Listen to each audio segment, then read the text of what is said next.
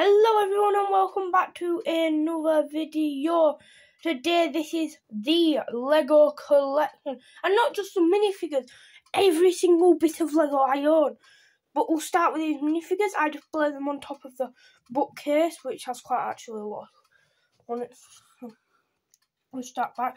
We'll have Mario, we'll have the because so this will be a real great way for you to see what, by the way, here we have roughly all 4 members of that band of every Lego minifigure we have in this Lego collection.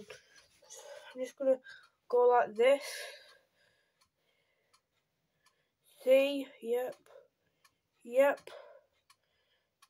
So we have a lot of big minifigures here at the back, and as you get forward, they generally get smaller and smaller and smaller.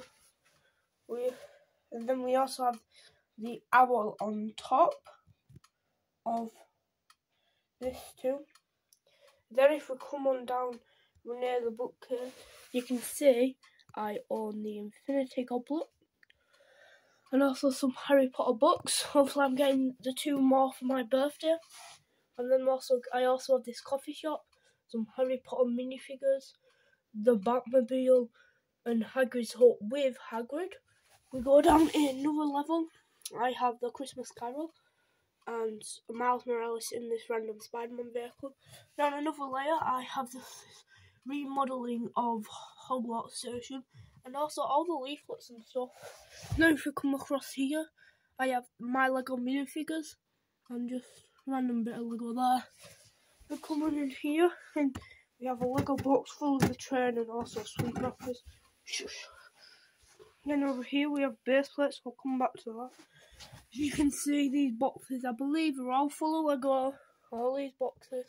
And on top, that is indeed full of Lego. Those are full of Lego. Yep.